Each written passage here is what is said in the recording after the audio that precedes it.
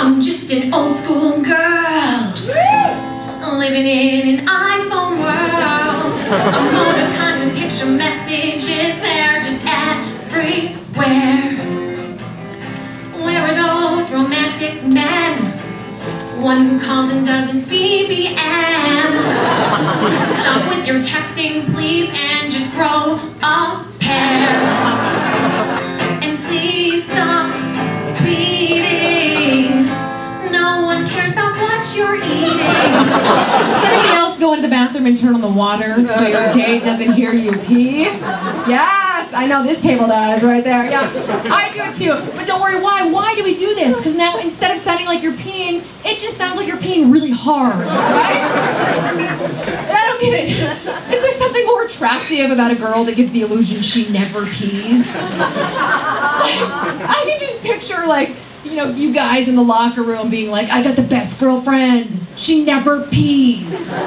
She just goes in the bathroom, shuts the door, and obsessively washes her hands. Creepers, ex-boyfriends, checking all your status updates. They're watching, waiting on the web. And some guys, they act like dogs, peeing on your Facebook wall. Hurry, defriend that stalker. I'm from Maine. Woo! Thank you. I had this fantasy I was going to move out to LA and meet some rock star. He was going to broadcast his love over Sirius satellite radio. And it hasn't happened yet, but I'm holding out because I have seasons pass to the Roxy. I hang out at the Viper Room. It's going to happen. At this point, I'd settle for a YouTube stalker with a harmonica.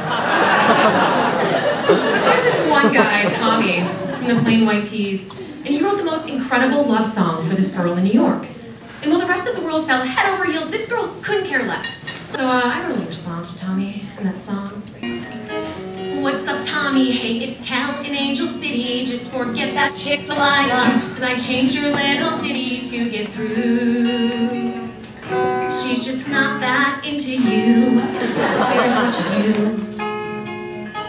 Cheer up, Tommy, cause I drove across the states. Yeah, I packed up my Jeep Grand Cherokee and changed my plates from Maine to Malibu. I Google Mapped your house out too. I'm watching you. You could have been the hottest thing in your old town. You could have been a dime. There should be a sign warning you when you get off the plane on the West Coast. It should say, welcome to California. Your 10's our 2. Get used to it. Most women, including myself, live in fear of being labeled crazy. Let's be honest, that's just what happens. You know what I'm talking about. Girls are crazy and guys are assholes. That's just how the world works, right? Like girls, what do you say to each other when you break up with a guy? Don't worry about it. He was such an asshole. Asshole. You know what? He couldn't handle how awesome you are. That asshole. Right? And guys, what do you all say to each other? That chick was crazy. That chick is crazy. You know what? It's a good thing you cheated on that chick because she's crazy. Right? Girls are crazy, guys are assholes, and that's not fair. You know why? Because being called an asshole is not nearly as bad as being called crazy. Exactly, right. Because you know what? Girls like assholes. Girls date assholes. You know, he might be an asshole, but he's your asshole. Right? And you know what I'm talking about. It looks like you got your very own asshole right there. Congratulations. Right? Some girls date guys. Some girls don't date guys because they're not enough of an asshole. Like, have you ever heard your girlfriend say, I mean, like, he's hot, but he's just like too nice. You know, he's just like too nice. You will never hear a guy say, yo bro, she's hot, but just like way too sane. It's just ridiculous. And if you get called an asshole, guy, it's no big deal because you can come back from being called an asshole. Right? One day I was talking to my girlfriend, I was like, hey, I thought you broke up with Sam. Wasn't he like an asshole, right?